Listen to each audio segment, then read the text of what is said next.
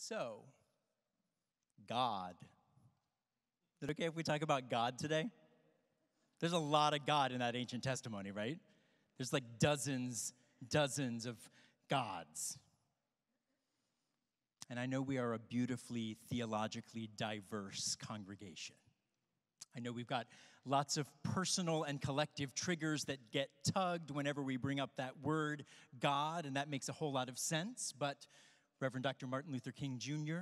was a man of God. So we're going to talk about God today. And I want to talk about God today especially because this past Thursday, I was making my way downtown from Judson to 26 Federal Plaza, a familiar route by now. And I was walking down Broadway, sheepishly wearing my clergy collar, so I could once again attempt to strike something like the fear of God into the hearts of some ICE agents. And I passed a man, a normal-looking man, cap, glasses. And this man made quick eye contact with me as he passed. And then when he was right next to my ear, he said at full volume, "God is dead."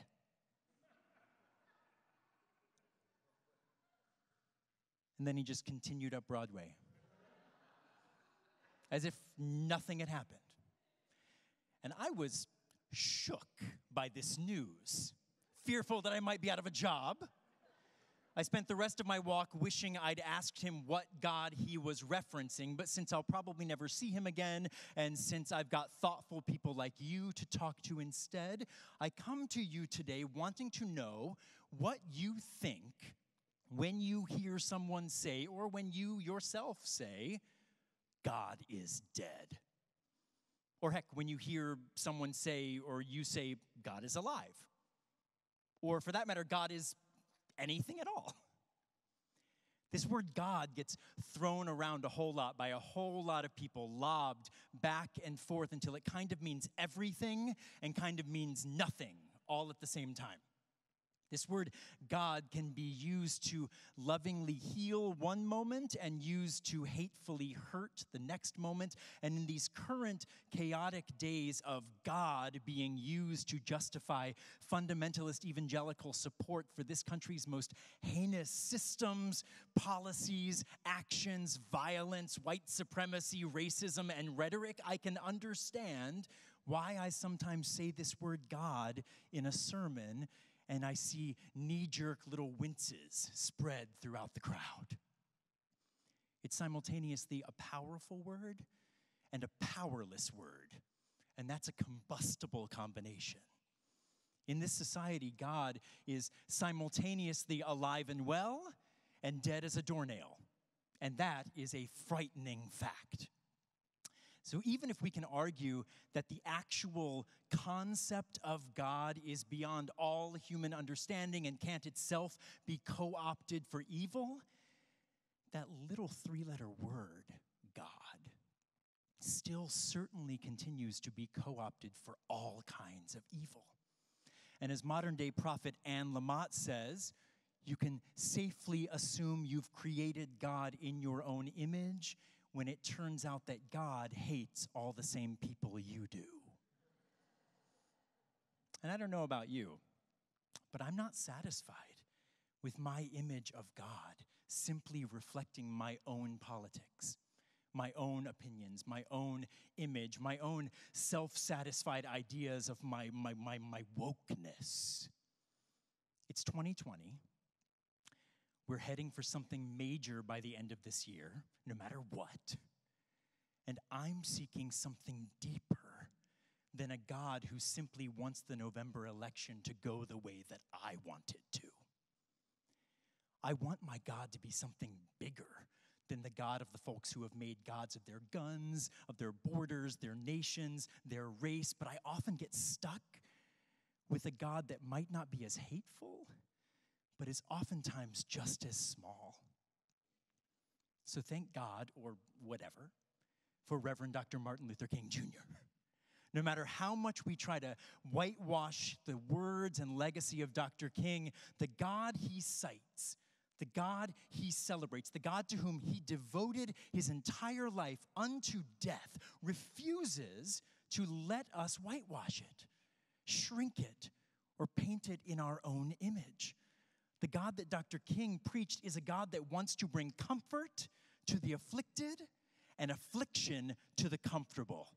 One who digs into our hearts and exclaims, "A lie cannot live," instead of lazily fitting into all the same things we believe. So this weekend, when we traditionally celebrate the fierce ministry of Dr. King, I've been turning over and over in my mind just what it means to simultaneously live in a country where we both celebrate a historical civil rights movement grounded in the decolonizing, anti-racist, anti-imperialist, anti-poverty, anti-war imperative of a loving God, and are still currently engulfed in a swirl of chaotic political discourse where the loudest voices now calling on God seem to be those who ground their movement in a colonizing, racist, greedy, hate-filled, fear-filled, white supremacist, violent God. It's a head trip to have come so far and to have not come very far at all at the same time. And it makes me understand more and more why I look out at so many of you on a Sunday morning when I say the word God, I see that little tick start to quiver in the corner of your eye. Who is the God of which we speak in this place? When the God of whom those other folks speak, the God of whom those misguided but powerful evangelical fundamentalist folks outside speak, goes by the same name. Who is God to you? Who is God to Judson? How do we choose between the characteristics of God that we embrace and those that we reject? Are any of us ever talking about the same thing when we even dare to say the word God? In ancient times, early Christians had two main ways that they defined God. And the fancy words for those two approaches were cataphatic theology and apophatic theology. Anybody know these terms? Ooh, good. Here we go. Here's a little primer. Those Christians who subscribed to cataphatic theology or positive theology defined God by saying what God is positively. So they built their definition of God by saying things like, God is beauty. God is love. God is truth. God is, what would you say positively about God? God is what? God is creation. It's a positive, cataphatic way of talking about God. Now, those Christians who subscribe to apophatic theology or negative theology thought that you could only define God by saying what God is not negatively. So they built their definition of God by saying things like, God is not hate. God is not greed. God is not violence. God is not what? What would you say negatively about God? What? God is not selfish. God is not white supremacist. God is not racism. But I think these days, when we progressive Christian-ish folks spend so much time on the defense, desperately trying to clean up the mess left in the wake of fundamentalist evangelical Christianity, neither the cataphatic or the apophatic theologians have it completely right. We need something more than a simple, never-ending shouting match with both sides screaming, God is definitely this, or God is not this. I think we need a relational theology, an imago Dei theology. And that's a fancy word. Anybody know what imago Dei means? Image of God. Imago, image, Dei, God. It's a fancy term to say that all people are made in the image of God. Have you ever heard the phrase, it's on tons of like magnets and towels in the Midwest, along with like things about dieting and like my diet will start tomorrow and things like that. Sometimes run across this phrase, you might be the only reflection of God some people encounter today. Think about what that fact demands of you. Holy crap. Think about the glorious possibility to which that fact calls you. And think about what it means for all of us to have that call for one another. You might be the only reflection of God some people encounter today. And they might be the only reflection of God that you encounter today. Modern day prophet Ram Dass once said that no matter your religion or your spirituality or whatever, in the end, we're all just walking each other home. And Joy Harjo, in that poem that Nia read so beautifully, Joy calls it helping the next person find their way through the dark. Well, this is my very simple thesis today, owing debt to Dr. King and Mr. Das and Ms. Harjo and Ms. Lamott, and it's this. What if we spent every day as if we were the only reflection of God some people would ever encounter? How would that change your behavior? And what if we treated every other person as if they were a reflection of God that had the power to change our own reflection of God? How would that change the way that we approached every single person we meet? Now, these intimate interpersonal interactions are different from empire systems. Empire systems represent the worst that can happen when we stop reflecting God, stop looking for the reflection of God in others, and build walls out of hate, fear, supremacy, and greed. But the dismantling of those empire systems, while absolutely needing collective organizing, also at their root need individuals interacting on an intimate level and simply saying, I see you. Do you see me? Can we help each other find our way through the dark? I've seen the best of what can happen when we do this. And I've seen the worst of what can happen when we don't do this. And here's a glimpse of both. Something came as a surprise to me pretty early on in my days working here at Judson, and you might be surprised as well. There are people, and I don't want to sound too grand, but like there are thousands of people who are looking at and observing Judson from the outside, who don't make it here on a Sunday or any other day, who might never actually set foot in our sanctuary, who come across our website through a random Google search or find us on social media. And many of the folks who find us on a Google search and are watching us from the outside are incarcerated, seeking some kind of connection behind prison walls, doing time for a variety of real and perceived offenses, but wanting to connect to a place like Judson, that little place that we often take for granted, that little church that is committed to making a big difference. I've answered letters from many of these folks, and I'm not talking email.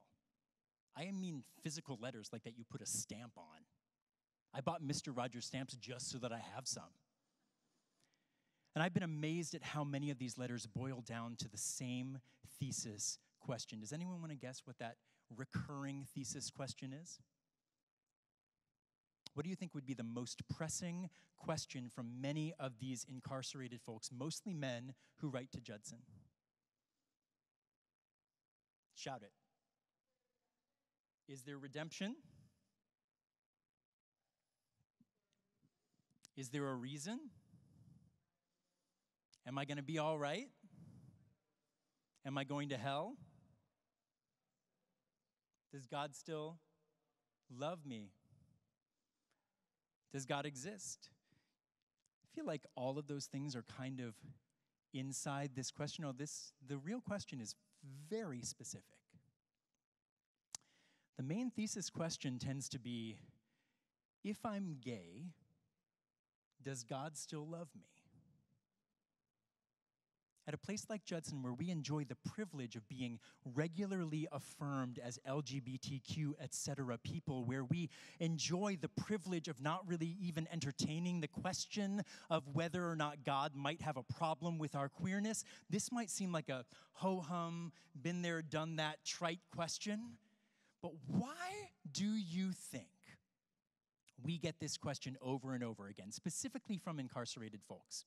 We all know homophobia and transphobia still run rampant all over the place, and we get these questions from non-incarcerated folks as well. But why do you think we get this question specifically from incarcerated folks?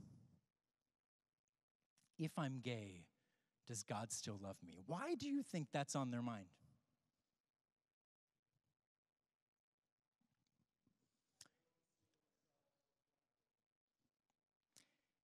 You're getting there.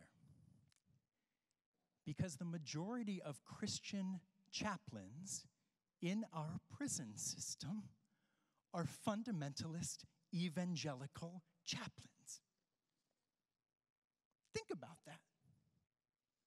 The reason we get so many letters from LGBTQ, etc., incarcerated folks is because when they seek any kind of Christian guidance within the confines of those prison walls, the only Christian voices they have reflecting back to them are fundamentalist evangelical voices. And when you only have fundamentalist evangelical Christian voices reflecting back to you, God starts to sound a lot like those fundamentalist evangelical Christian voices. And then, before you know it, God hates your queerness and hates you just as much as those fundamentalist evangelical chaplains do. A couple of years ago, I got one of these letters from a man named Clifford, who was serving time in an upstate prison. And the letter was long, and he said lots of things, including sharing the trumped-up charges that were the reason for his incarceration in the first place. But the main question for me was, if I'm gay, does God still love me? And I did what I always do. I got out a pen, had a unicorn at the top, and a piece of paper, and I wrote back what I truly believe, and that is that I truly believe that God loves him, especially because he's gay. And I invited him to visit if he were ever able. And then I sent the letter out into the world, hoping its reflection of God might change the reflection of God that had been poisoning Clifford's mind. I didn't think I'd ever meet Clifford.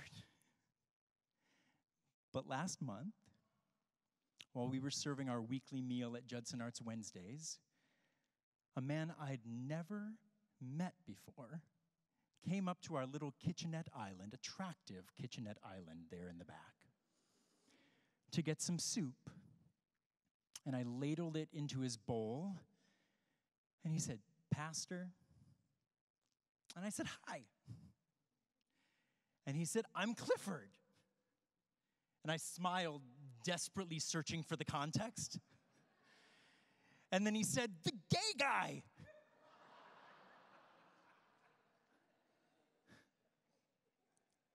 And it all came flooding back to me. And the light of God reflecting off of his face was ferociously bright. He said, "I found you." And I said, "You found us." I'd like to believe that Clifford also found something like a loving God that night, but at least he found Judson that night. And I know that I found a piece of God that night. Later that night, after the meal and the show, I went downstairs to close up the front door where Adrian sits during Judson Arts Wednesdays, and Clifford was outside, just in front of the main stairs. A boombox was playing across the street. The music was loud and bass heavy, and Clifford was dancing. moves that I could never even attempt, waving his arms and legs so freely, free of the confines of mass incarceration, free of the bankrupt God reflected by those fundamentalist evangelical prison chaplains, probably still frightened as hell, but free for the moment, seeking walking partners, dancing partners, God partners. In the end, we're all just walking each other home. And if we really get into it, we might even dance each other home. The God who helps us through the darkness is not ours to hoard. It is not ours to use to harm. But while people are using it to harm, it is for us to loudly use to heal. The God who helps us through the darkness is for us to share until all are helped through the darkness, until all find their way home. In the words of Michelle, until we all are free. God isn't dead, but as Dr. King preached, a lie doesn't live. Whether you think of a God as a big being in the sky or a web or a force, or if you rarely think about God at all, we really end up building God together. God really is just most typically our actions that we reflect out into the world and that we absorb from others. So don't make God in your own image. Don't make God that small. Look deeper and see the image of God that's waiting inside you. Look deeper and see the image of God that's waiting inside every person you encounter. Something difficult but beautiful happens in the dance between those two things. The dance between the God reflected inside you and the God reflected inside somebody else is not going to be easy. But you'll learn the moves. So here is our simple and daunting task. Repair the damage caused by the shrunken, poisonous gods. Reflect the possibility of the God who is bigger than we can imagine. And dance each other home through the darkness. And speaking of dance, Austin, would you come and dance us home?